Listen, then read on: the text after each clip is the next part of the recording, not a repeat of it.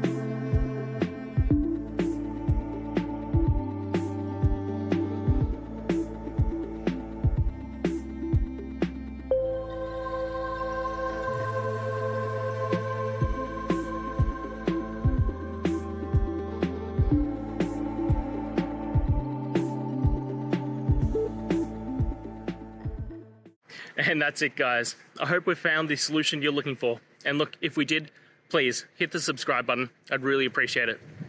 And until the next time you need technical help, I hope you have a good one.